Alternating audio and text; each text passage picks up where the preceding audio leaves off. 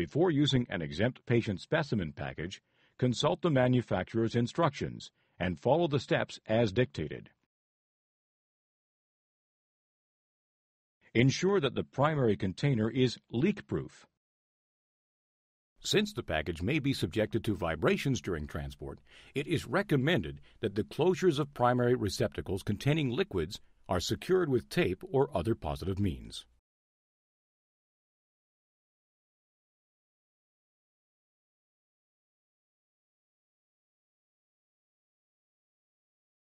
If you are shipping multiple primary containers, make sure that fragile containers are separated.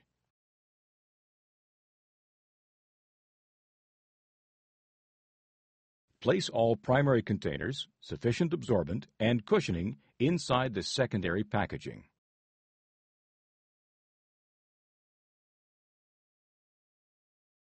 Seal the secondary packaging according to the manufacturer's instructions.